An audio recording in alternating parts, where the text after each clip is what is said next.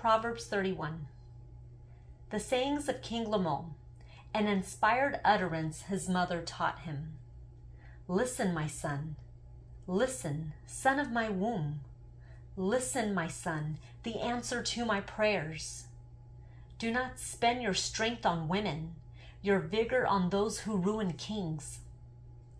It is not for kings, Lemuel. It is not for kings to drink wine, not for rulers to crave beer, lest they drink and forget what has been decreed, and deprive all the oppressed of their rights. Let beer be for those who are perishing, wine for those who are in anguish. Let them drink and forget their poverty, and remember their misery no more. Speak up for those who cannot speak for themselves, for the rights of all who are destitute. Speak up and judge fairly. Defend the rights of the poor and needy. A wife of noble character who can find? She is worth far more than rubies. Her husband has full confidence in her and lacks nothing of value. She brings him good, not harm, all the days of her life.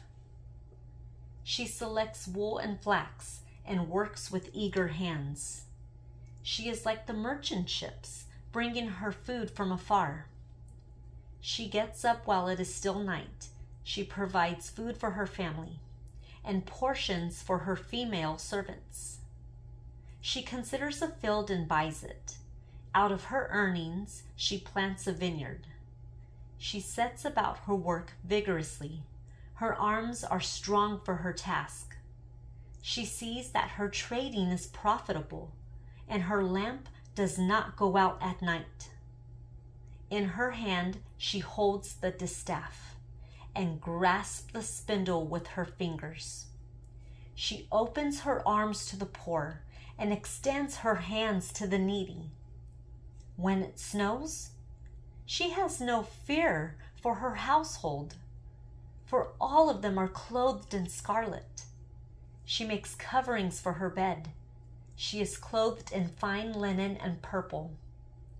Her husband is respected at the city gate, where he takes his seat among the elders of the land. She makes linen garments and sells them, and supplies the merchants with sashes.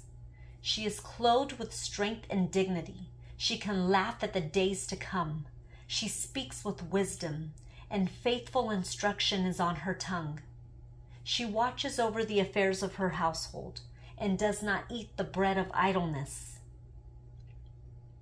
Her children arise and call her blessed, her husband also, and he praises her. Many women do noble things, but you surpass them all.